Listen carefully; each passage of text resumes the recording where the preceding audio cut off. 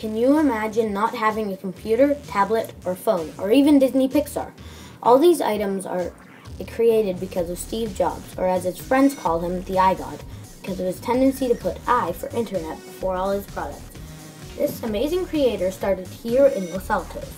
Stephen Paul Jobs, also known as Steve Jobs, was born in San Francisco on February 24, 1955, and was put up for adoption by his parents Abdul Fattah Jandali and Joanne Simpson, but was soon adopted by Paul and Clara Jobs.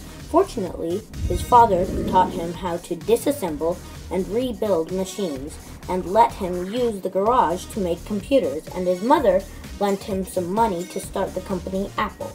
Steve's parents thought he was smart enough to skip 5th grade, but when he did, he was bullied and threatened to quit, so his parents sent him to Homestead, and he liked it.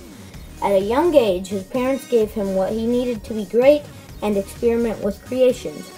Steve Jobs was introduced to Steve Wozniak at Homestead High School, and the two of them soon started Apple.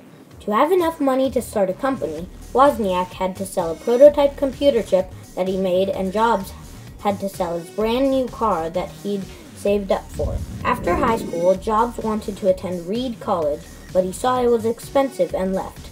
Luckily, his professor let him drop in on some classes, so he took a calligraphy class and later used what he learned in his computers. Unfortunately, Wozniak and Jobs took different paths and split up, but later realized that they needed each other's skills to be successful, so they rejoined and received more money together.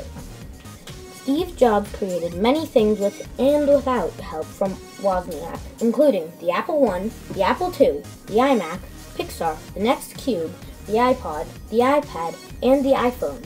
We will always remember Jobs for his perseverance and his ability to make old, boring things more appealing, like turning a music player into the must-have item of the time. That is why he should be remembered in history.